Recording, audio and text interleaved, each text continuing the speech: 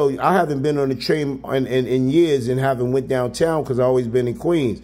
So that scared me. So they said that I'm discharged out of there, Angelo. And nowhere in the world y'all gonna send me down there by the towers because that's not fair.